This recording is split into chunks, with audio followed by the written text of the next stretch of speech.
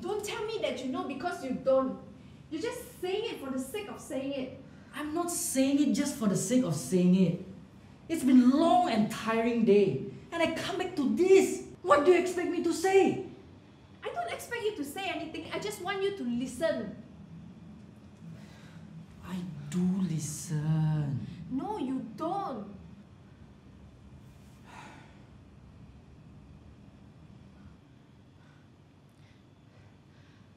I myself am feeling tired.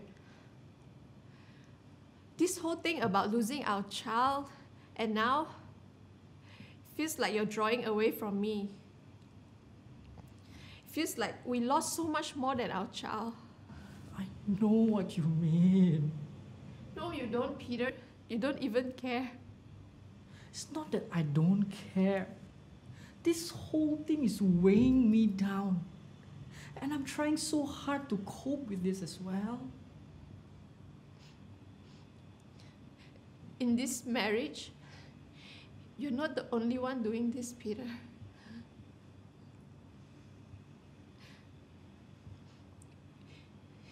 You've changed, Peter. You've changed.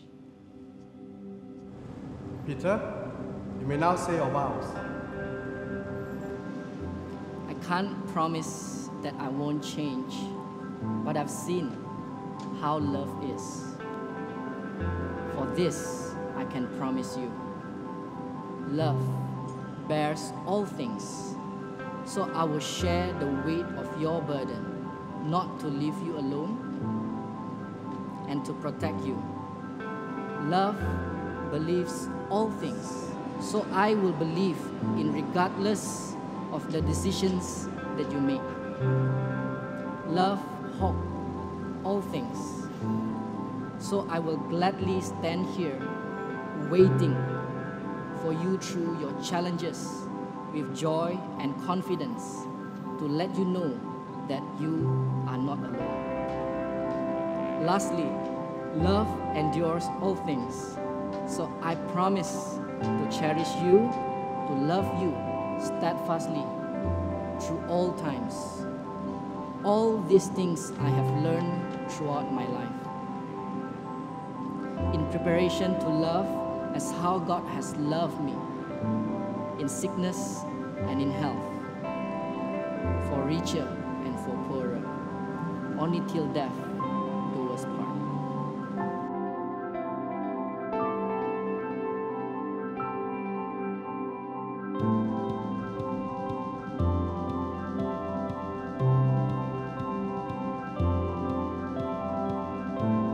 Peter, I can't promise you that I won't argue with you, but I will support you to cast aside all my selfishness, to believe in you. Why? Because you are the man whom I have learned to trust over with my life, to defend me, to lead me. You who have shown me faith in times of desperation, because you have shown me confidence and hope in times of sorrow.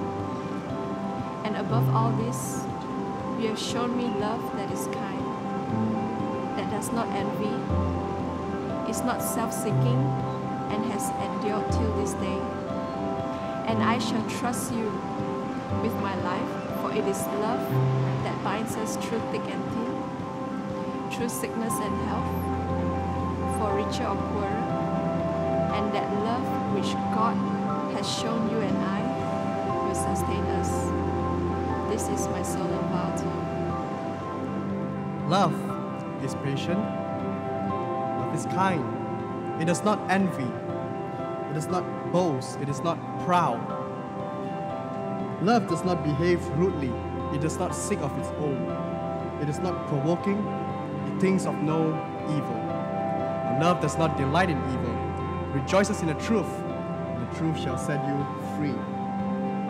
Love always believes, always protects, always hopes, always perseveres.